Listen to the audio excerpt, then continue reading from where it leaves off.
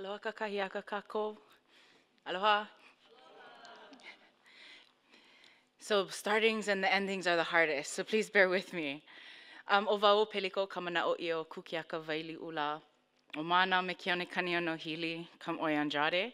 It's a long one, it's a story, but we won't do that story today. No Hawaii ala, maiau, makikahi aina ili o piliamo o makamukupuni o Kauai. And that's as much as we're going to go because I have a story to tell and I don't want to go on and on. I just want to thank everybody for having me here, for the invitation, for Kelly who brought me into the network, and Linda for all the work that you do and meeting with me and Zoom challenges. But thank you, each and every one of you, for being here, for participating, for contributing to this journey that all of us are on in thriving and productive communities. And I'm just gonna get going, if that's okay. So all of us have stories, all of us have a journey, and we take different roads, but the hope is we're all trying to get to the same place. Today I would like to share with you my story of Pilina, which are relationships, Peva, which are connectors, and Aina Momona, which I translate to be productive and thriving communities of people, place, and our natural resources. So we all have to have a why. And if you don't have a why, please go and find your why. Yeah. We have this thing that's happening in our world where we are fighting against things, right? Yeah. And what happens when we vision away from something, we forget that we have to vision towards something. And we get lost in the visioning. So if you know your why, we can still deal with the past, deal with the traumas, deal with the healing, as long as we know where we're going, instead of just pushing away from other things. So why? My why is Aina Momona. Alahula is this beautiful word that means a path well traveled. So we want to create a path well traveled to Aina Momona, which loosely again is thriving and productive communities of people, place, and natural resources. Aina is a word, you have a similar word, kainga, here, right? Am I right? And for us, and if you break the word apart, it means to feed, right? And in Hawaii, aina and feeding happen in reciprocity. So whatever can feed us, we have to be feeding it, and it's a circular thing, and it's a circular relationship. But it's all those things that not only feed our mouths, but feed us mentally, spiritually, emotionally, and physically. So I am an aina to my communities, to my family, to anyone I come across. And anyone I come across becomes my aina as well. And that feeding that I receive is dependent on the receiving that I give. I'm the feeding that I give, right? Our communities, our organizations, our lands, our oceans, our forests, our watersheds, our rivers, they're all aina and they feed in different ways. But they can only feed at the capacity in which we feed it. And it's a beautiful relationship that we have with our places and our communities.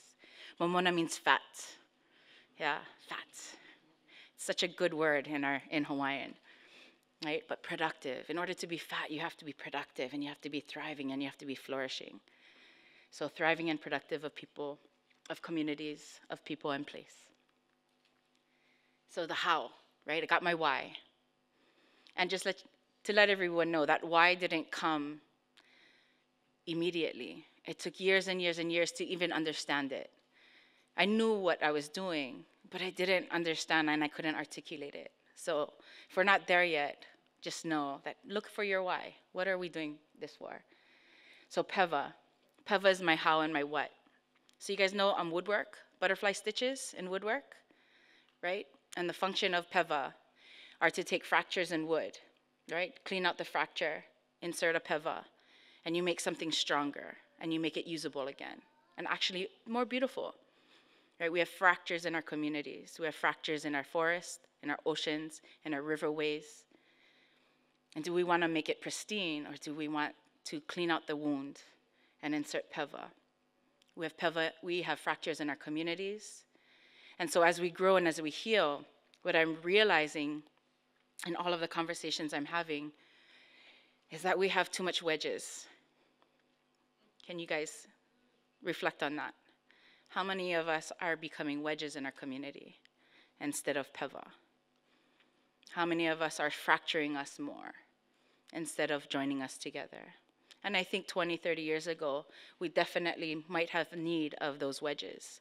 But I see in the world that I look at today, I see more peva needed. So we have peva of philosophy of thought, relationships, providing safe spaces, our leadership, service. And then we have the tangible pevas, like my programs and the research that I do, which are Nakilo Aina, Naka, Pak, Huli'ia, and Ku'umo Olelo, which I'll talk a little bit about today. So Nakilo Aina. So you guys got Aina, right? All the things that feed us, when we feed it, and that understanding. And so we have a traditional relationship with Aina, and that's reciprocity. But it's also familial, right? And we are the youngest in this long line of family. Yeah, that's the relationship. Observers of the many things that feed us. You guys know this word kilo, titiro, tiro. And what does that mean to you guys in Modi? To look and to see. So I'm not going to tell you what it means for you, but what it means for us is everyone says that. But we have words for look and to see. Other words like na, ike. So what does kilo mean for us? And we've actually diluted our words. So this is where language, and to dig into language is really, really important. Kilo for me is not a look-see. It is a process of observation to answer questions, right? We have an inquiry, we see something, put all the dots together, and now we have to solve the problem or see the story. And for us, that's kilo, right? There's an inquiry process happening, and I like to refer to it as our scientific method, right? So how do we create observers of the things that feed us? How do we medicate? How do we diagnose? Well, we have to kilo first, because some medicines don't apply across the board. And we have to make sure we're giving the right medicine, because we're healers as well, if you really think about it. So the lessons, and a lot of the things that have brought me along this journey, and they're really, really simple, and that's the kind of thing, we don't have to complicate things. Pilina, relationships. This is the foundation of everything.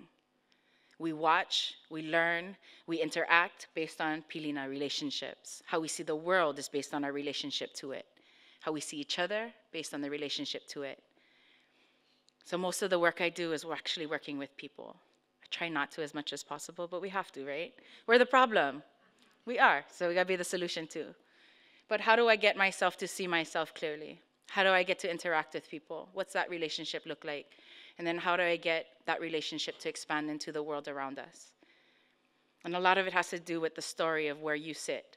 Because if you can't see yourself in the story of the river, because you can't see yourself, then we have to do some work before we introduce you to the river. Yeah? Part of that relationship building is being present and paying attention. And somebody yesterday said this. And it's so simple, it becomes overly complicated, right? Relationships, pilina, determines how you are present and how you pay attention. So your relationship is the determining factor of how you're there, right? We've been here for 2 days, 1.5 days. Who can tell me the plant people in this space? Who is paying attention? And then who can tell me what those plant people are doing? Harakeke, their flowers are wilted. There's no flowers on the manuka. Potakawa, no flowers. There's something out there tasseling, something giving berries. I don't know all the names, sorry. I have to acquaint myself with your forest, right? The kawakawa outside where we eat the furekai is a little bit sad, yeah? So being present and paying attention, we're here, but how many of us are actually paying attention? And so that's a really big journey, so we have to broaden our relationships. And broadening relationships is in the doing. And Kelly mentioned this yesterday in her talk. Makahana ka'ike is a saying in Hawaii that we talk about in the doing one knows. And there's this another beautiful kind of use of words. Mana'o lana to mana'o i'o. Mana'o for us is ideas, concepts. Lana means to float. So the concepts around us that float, we talk about it a lot. That's academia mostly, right? Valuable, super valuable, but we have to do it. I'o means flesh. So we have to do these things that we talk about that float about us until it becomes a very part of our flesh. In Hawaiian, mana'olana means to hope. Mana'o'io means faith. And what is faith to us? It's our truth. The other truth thing, if you will, is realities. A lot of us, I'm going to assume, are in the business of management, right? And education and policy, or being able to influence it. But if you don't understand what it means to bring food home and represent your community through the lenses of the paths that they walk, are we doing our communities justice? So I am not a fisherman, but I fish, and I can feed my family. I'm not a hunter, but I hunt, and I can feed my family. I'm not a farmer, but I farm, so I can feed my family and my community and contribute that way. But not only for that, but to grow my relationships. So when I contribute to conversations, it is my responsibility to make sure that the voices are represented in that conversation as closely as I can get it. And then here's the sticky one. And just a disclaimer, I'm the guy who looks at all the holes in our ship. And I talk about the elephant in the room. Yeah. Knowledge systems. We always hear this. I've been hearing this for 20 years now. We need to take traditional knowledge and integrate it with Western science. The first thing is knowledge is a product of a science. Knowledge is a product of a system, which is determined by a relationship. So how do you take a product and insert it into a system? Or wouldn't it be more fair to say we want to take indigenous science and find ways to do Western institutional science, but not to do that, to help support the why? Make sense? So science does not belong to the West. STEM doesn't. Science, technology, engineering, math. We all had our own. And there are inquiry processes and there are tools to help us get to our whys. And understanding that knowledge is a product of a system, and the system is not dead. And traditional knowledge is continually updated and revisited, continually, always, always, if we understand the science, the inquiry, and the kilo behind it. Again, the why. And the last is revisiting and redefining our narratives and beliefs. So what's the story and who does it belong to? Have you ever thought about that? We talk about healthy, first one. Look at the shoreline pictures that I have here. It's the same shoreline. Tell me, 1, 2, 3, 4. Hold up your hand. What's healthy? I got a 2, 2, 2, 2, 2. Okay, all 4 are healthy. Yeah? Trick question. Yeah? But if we don't understand that through seasons, we're going to look differently. Number 2 is not healthy, it's lush. It's a different descriptor. But we look at the world through this lens and someone else's story of health. So what happens if I'm the manager of the shoreline and I have this story in my head and I got to do something and I come in 3 and I'm like, oh my gosh, something's happened. And I put all of these actions into place. What am I now doing? Am I making it better? No, I'm actually doing it worse. Yeah? If I don't understand this intricate system that happens. Smart, poor, disadvantaged. Any grant writers? You guys have had these words before. Poor, disadvantaged kills me, by the way, because that's what mostly funds our people, right? Poor, disadvantaged communities. Here's some money. Go tell your community that they're poor and disadvantaged. Ugh, right? Productive. If I didn't do 20 reports last month, not productive. Well, guess what? My Netflix marathon, super productive. Serious, right? Because we all look like this. This is us. Yeah? I need Netflix marathon when I'm 1, by the way. Literacy and illiterate. We have this literacy kind of thing happening right now. Well, not now, forever. What is literacy? What is literacy? It's the ability to receive information, process it, and spit it back out. That's literacy.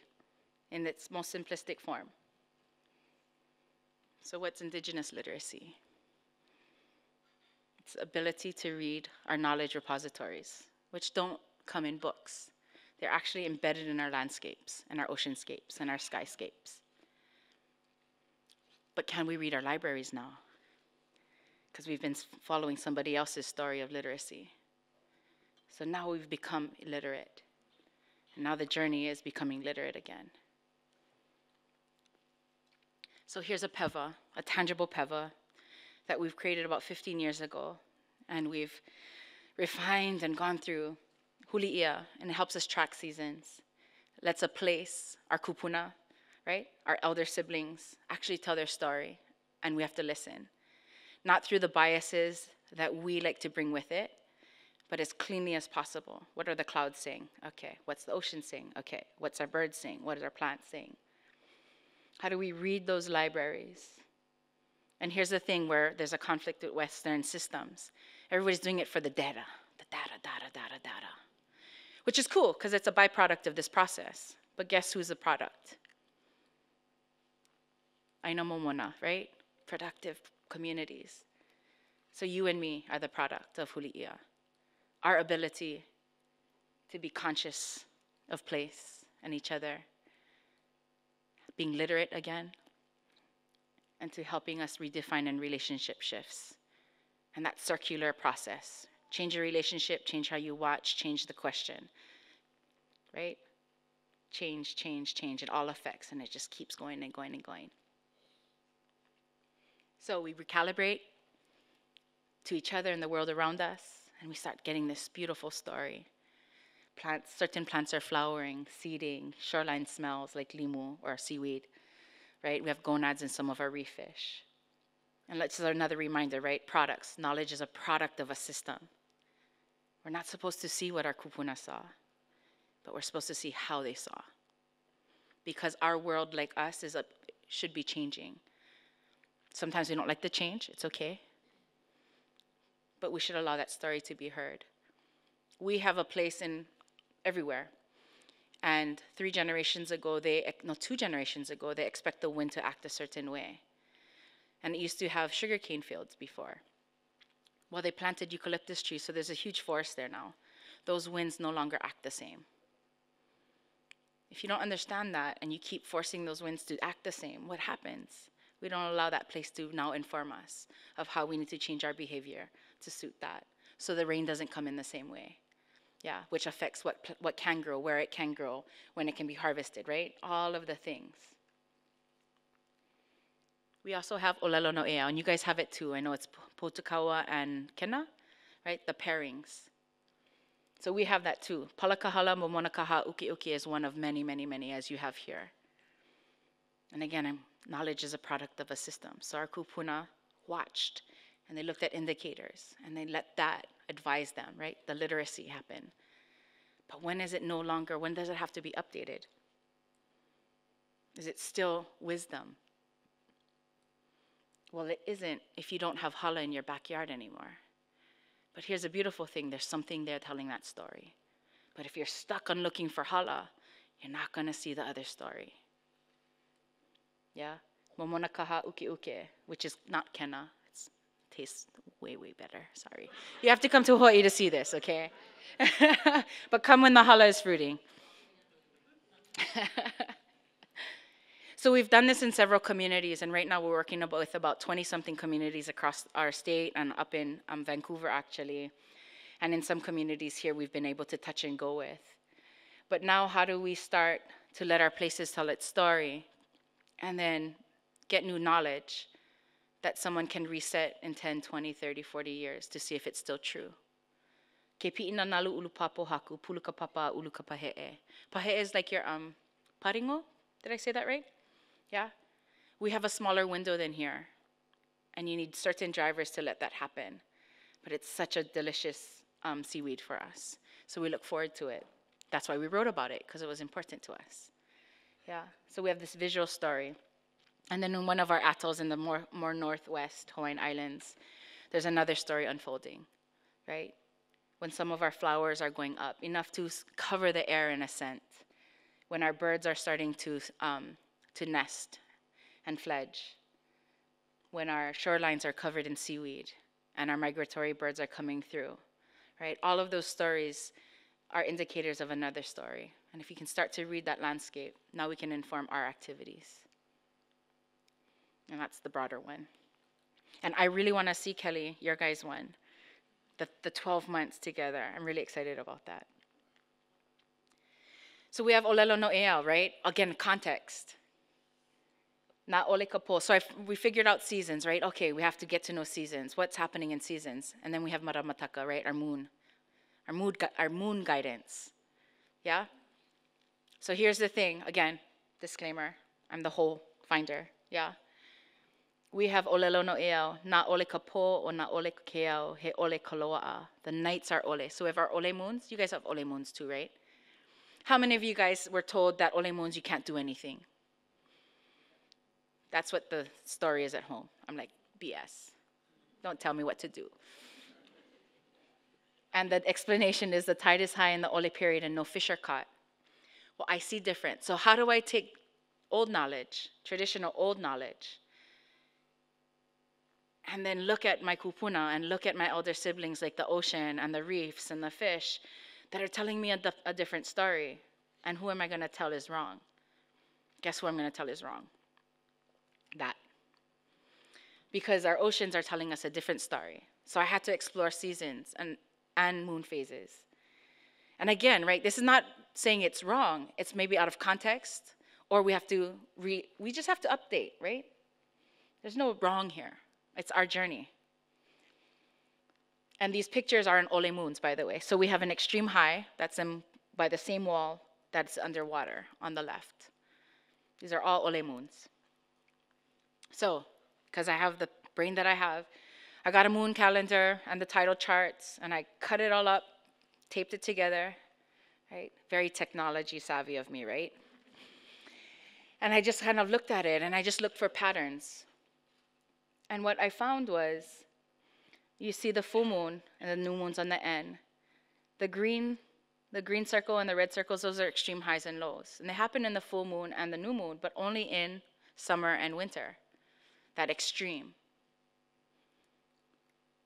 And the cool thing is our highest high in the morning is in winter and the afternoon for summer. So they flip-flop too. And then there's this really cool thing called mushing that happens. And it only happens in the ole moons. My scientific word, mushing. You like it? Right? So the two highs join and have become one long low, high and one long low. Which is really, really cool because that's what she was talking about in that Olelo no Eau. So it was true, but it was taken out of context of season. And that's okay. We just got to put it back into context, and that's the relationship. So quarter moons, you see on the left, that's a low tide. And that low happens during the day, 12-hour low during the day in the spring. And during the day in the fall, it's 12-hour high. And they swaps. So the things that you want to do on a low tide in the fall, you just got to do at night. Because all night it's low tide. So when Kelly guys came up for our Ekuanakapaya, we built about 2,000 feet of rock wall with 2,000 people. It was in the fall in October, in the ole moons, which meant all day was high tide, right? So all night the machines were running because they had to deliver rock. So from like 8 o'clock at night to 3 in the morning, we had big machines just dropping rocks on the wall because it was super, super low. But then when everybody came in to build the rock wall, they were all underwater. It was really funny to watch. And it was so exciting, but so, you know, the heavy rocks were lighter, easier to roll into place. But when we look at all of the dynamic of the moon and the dynamic of season, again, the outside world is one aina, but we are also aina too. So I had to explore, like, what does this mean to me? So again, I needed a tool. How do I help along this journey? So me and a friend, Nai'a, we built Ku'umo'o Lelo. And it was to help us explore our story in relationship to the moon and seasons. So again, quantitative, qualitative, all the things. We wanted to do graphing, right? Because they're easy to see, right? Patterns. And looked at physical, Physical, like your energy levels. Mana'o, which is your mental clarity. Na'au, spiritual, emotional resiliency. Again, all positive words because there's no negative, right? And again, our rating scale. And what we came across was this. So when I ask someone to do something, I'll do it myself and I'll share. So this is my graph. And then with journaling, recognize 3 different states. And I talked to hundreds and hundreds of people. You laugh, but you can remember that, right? Cocky. We all have these windows. But guess what? They don't all fall on the same moon. And they actually kind of shift once in a while. And they flip-flop during different seasons, like the tides. Who knew, right? So my cocky window, guess where we're at right now? We are rising in ole moons. Did you see the moon last night? For us, those are oles, those quarters. So the first quarter, I start to rise. My energy level goes up, mental clarity up. So I feel super smart. I don't know if I am, but I feel super smart, right?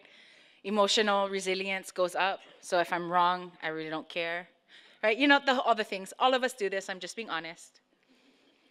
And then it drops right at the full moon. And then I get a little bit precious, yeah? But nothing makes sense because when you're overstimulated, nothing makes sense, right, after. So it's stewing time. This is a time when you have so much information, nothing makes sense. And then there's stuff you can do there that adds to your overall health to take advantage of feeling lost while you stew everything. And then the stars alignment window. And we all have these cycles. But again, they don't all land at the same time. And then you mix it in with journaling. And so this is what our journals look like. An open spread per moon phase, and you got to find your month that you're in. And then if you do it for 3 or 4 years, because we don't journal every day, or I don't, you start to see trends, right? Same thing we did with seasons, but now we're looking at our trends. And I'm sharing because we have to be honest about this. We don't get to learn if we cannot peel back the layers and be honest. Yeah? Slow and steady. Getting out of a slump. A bit precious. That's my keyword for like cry all the time.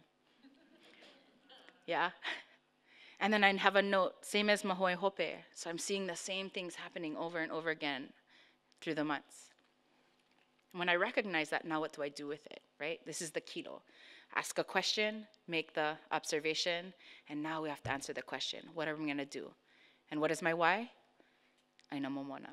So how do I make myself productive and thriving so I can now spill over into my family and community, and that can spill over into the world?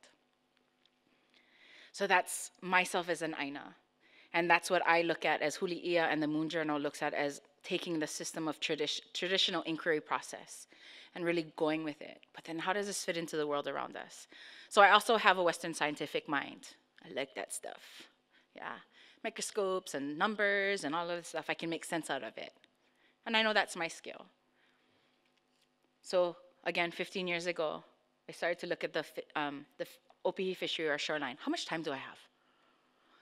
I talk a lot, so you have to remind me, please. Just keep going, okay. Opihi fisheries, intertidal, and I know a lot of you guys are working in the Tayal, right? Looking at river systems and the oceans and everything. So I spent 15 years on the shoreline. And here's what you guys don't want to hear. It was 10 years later that I reset. 10 years. So 1-year projects, 2-year projects, 5-year projects. Sometimes you don't know enough to ask the right questions because our relationships were much different 1 year, 2 year, 5 years ago, right? And this is the difference between commitments. And I know we talked about it with several of you. Indigenous commitment is generational. It's not during funding periods. And that's something we have to accept,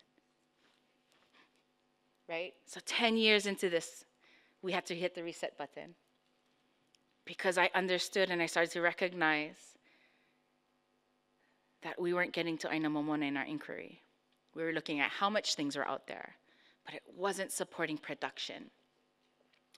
And I was taking away and contributing to conversations that took away Aina from its traditional role in our families, and that is to feed. And here's a really interesting part about it. And there's a reconciliation that has to happen, but MPAs, Marine Protected Areas, and no-take zones. I am not against them, but I am very critical of them. Because when you take away a place's ability to feed our people, what happens? Our people don't go there. Yeah, we no longer go there because we don't have the fundamental relationship that we have with place. And then when we don't go there, what happens? All the white guys buy land around there because there's no brownies. I'm just saying, I'll be honest about it. Yeah? So not only do we change the relationship of ourselves with land, we start to change the social dynamic of a place and the political dynamic of a place. And that's hard to watch over time.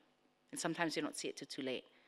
So for me, protected areas, no-take zones, are short-term solutions to getting to a long-term goal.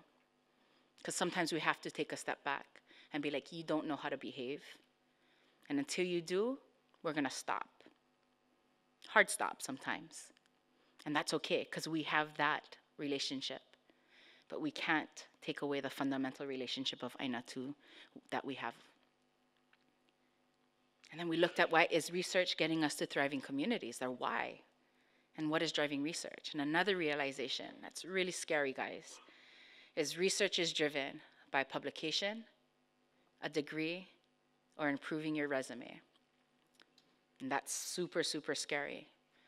Because guess what? If we change the why, if we do research for thriving communities, we can still publish, you can still get a degree, and you can still build your resume, but we address something greater. So we changed everything, and we started to look at production, not opihi stocks, which is the limpet. It's our favorite food. And we started to look at production on a shoreline. What are the drivers? What needs to exist to not survive? Because again, we're not interested in survival. Yeah? We're more interested in the thriving. I don't want to survive. I don't want our people to survive. I want us to thrive. Again, the why. And then what are those drivers and how do we understand them? And then how do we move from there? So not all shorelines are created equal. So here's some of our considerations. We have different types of shorelines. We have different types of weather on windward and leeward sides of our shoreline. We have wave impact gradients, right? If there's a reef outside or some barrier that blocks the incoming swell. We also have salinity. We have a sweet spot of freshwater mixing that actually just blows up populations and the ability for them to be more concentrated in an area. Sunlight exposure. And all of these drivers, if you go too much, it'll actually collapse the whole system. And then we have the seasonal habitat and growth. And here's what we found. Graphs, lovely, right? They're in pairs, and they're through time. So fall on the left, in the first two bars, fall, same habitat, fall and spring. They double in size. All habitats either double or quadruple in size. And then across gradients of wave impact. And on the right graph, sorry, I don't know how to do the pointer laser thingy. The left is the high impact area all the way down to low, and these are like 20 meters apart. So when we go on a shoreline, as a lot of us will go in when we're doing research and be like, there's a lot here, healthy. There's not a lot here, unhealthy. People took it, oh my God, close it down, right? That's usually the jerk instinct. But if we don't understand production, then again, we're not making the best decision for that place. And understanding there's natural die-off, there's carrying capacity to understand and what those drivers look like. And then population size according to those different zones and that impact area. So it all makes a difference, understanding drivers, understanding production, understanding all of those things.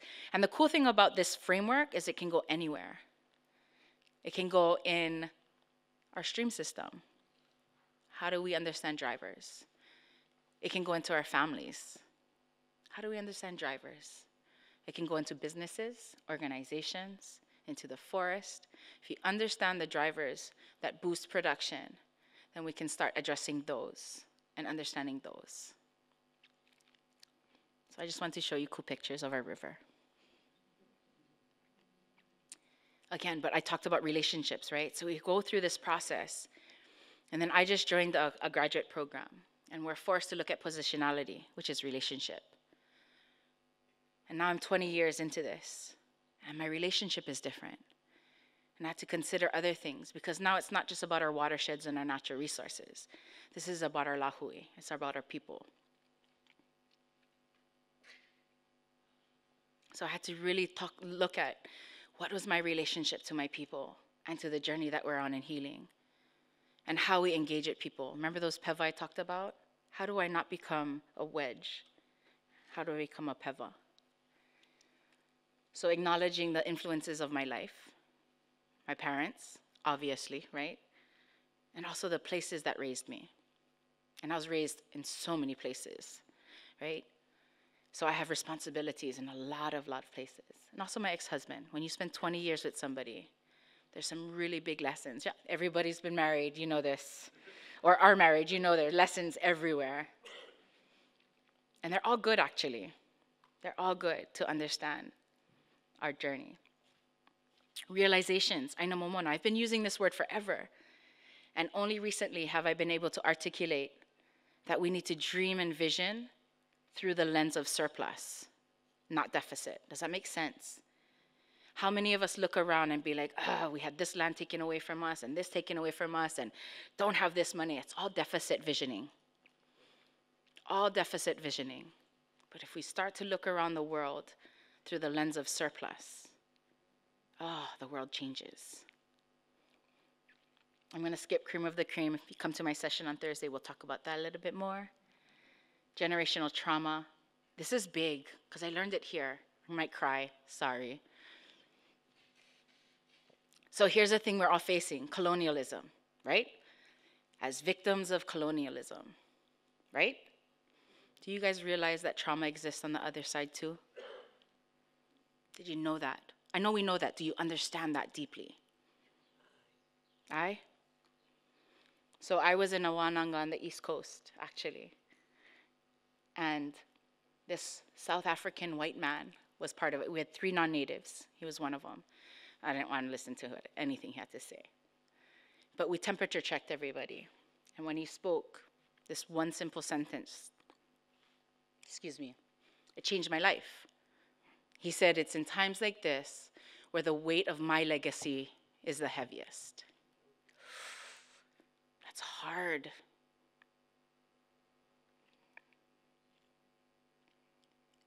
And not because I'm too concerned about his legacy. I'm concerned about mine. What are the tools of colonialism? Education, language, whakapapa. Yeah, that's a tough one. Or many more. I don't know about here, Hawaii. There are communities that shame people for speaking English.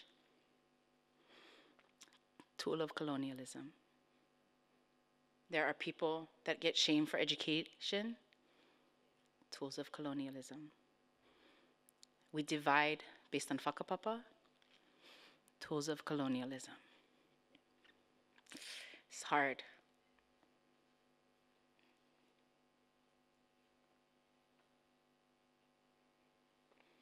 This is the part where I start to cry. Because I didn't see the white African male sing these words.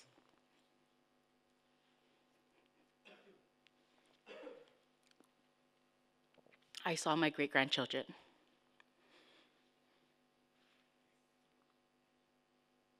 Let that sink in. If we continue to use the tools of colonialism to gain power back, our grandchildren will say these words. And for me, that's not good enough. So my relationship has shifted into what my friend Josh Murray back home talks about, Indigenous citizenry and Western citizenry. Yeah, Western citizenry, passive, exclusive. We don't have to do anything to be a part of the citizenship, right? Just be born. And what do we adopt in our indigenous communities nowadays? Whakapapa, you have to be born, and then you can be part of us. And yes, partially. But the lovely thing about indigenous citizenry is being active, inclusive. You need to participate. You need to add, contribute. And then you will be part of the collective.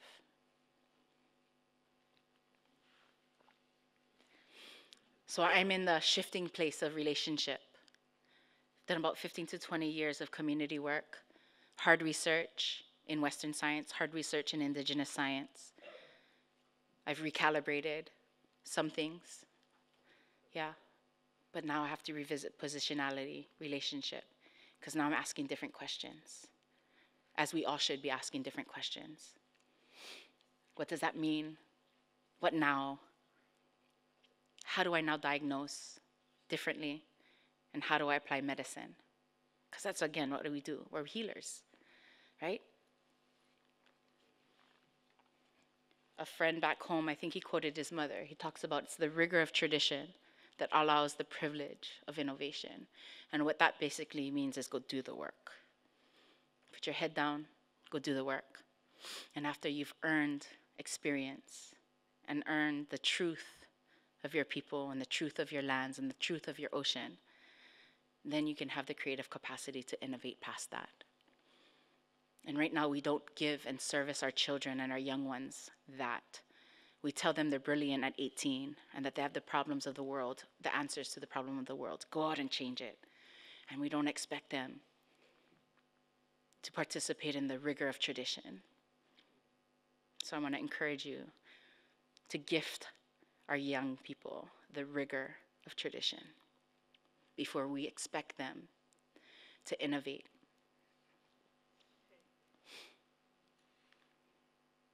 And then know your why. So thank you very much. I'm going to leave you with that. And I hope you have a beautiful day. Aloha.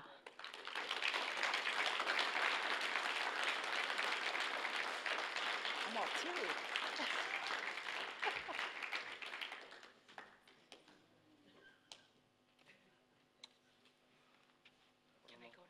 No, you can't. You've got to wait here.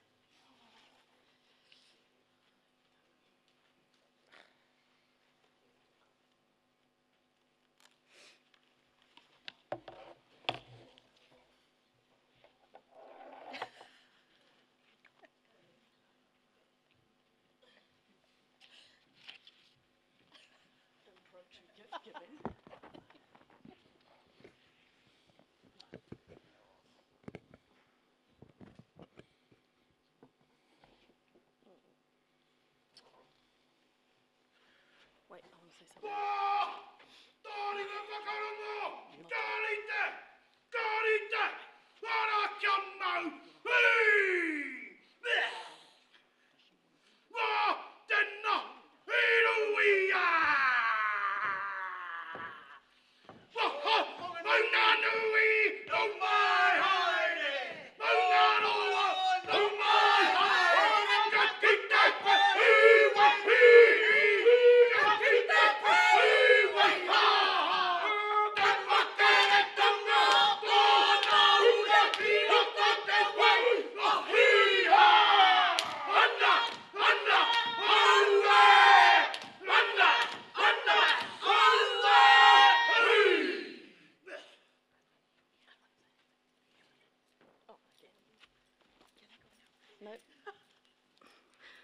I wasn't supposed to say anything, but I asked if I could.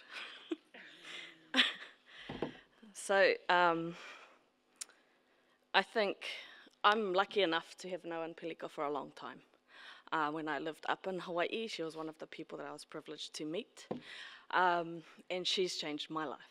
And I think if you have taken, I think she's probably helped to change the way that we see things in our lives today, which is kind of massive when you look at how many people are in this room.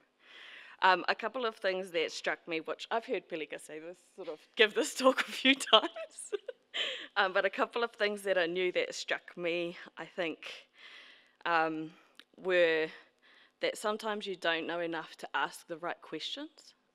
I think that really hit hard when I work in research, and my journey has been a one of returning to our kōrero tuku iho, and my questions have changed.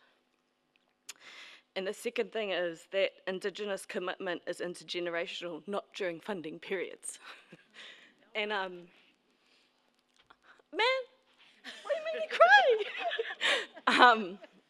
Again, as a researcher, it is the fundamental thing that we struggle with when our ngākau is talking about the why, is that we don't ever get the opportunity to come out of those funding periods and the milestones and the requirements to think about commitment in an Indigenous way. And so Sustainable Seas has been 10 years, but not everybody had 10 years to do their research.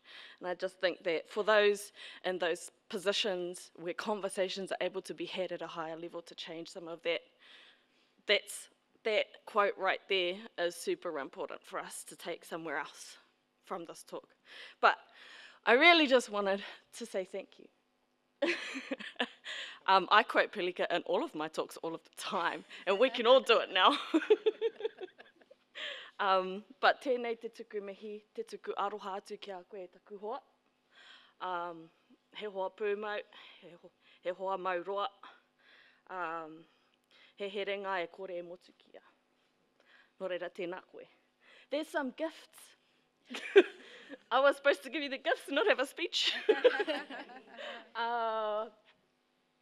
Kylie has got a blanket made by a Māori company here in Tauranga Moana. Oh, kia ora. Tēnā koe. Noa Blanket Company, plug for the company. And the pattern and design on that talks to uhitai.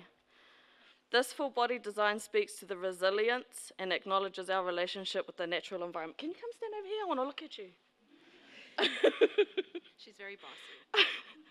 The design story highlights a historical event in which Te Toka a Te Rikawa, which Rion mentioned yesterday, and Jack actually, a rock standing firm in the ocean is a reflection of our resilient spirit when facing challenge and adversity. The design is also a call to action to support our efforts for climate change, as our resilience is dependent on the resilient nature of our natural world. Thanks for making us more resilient.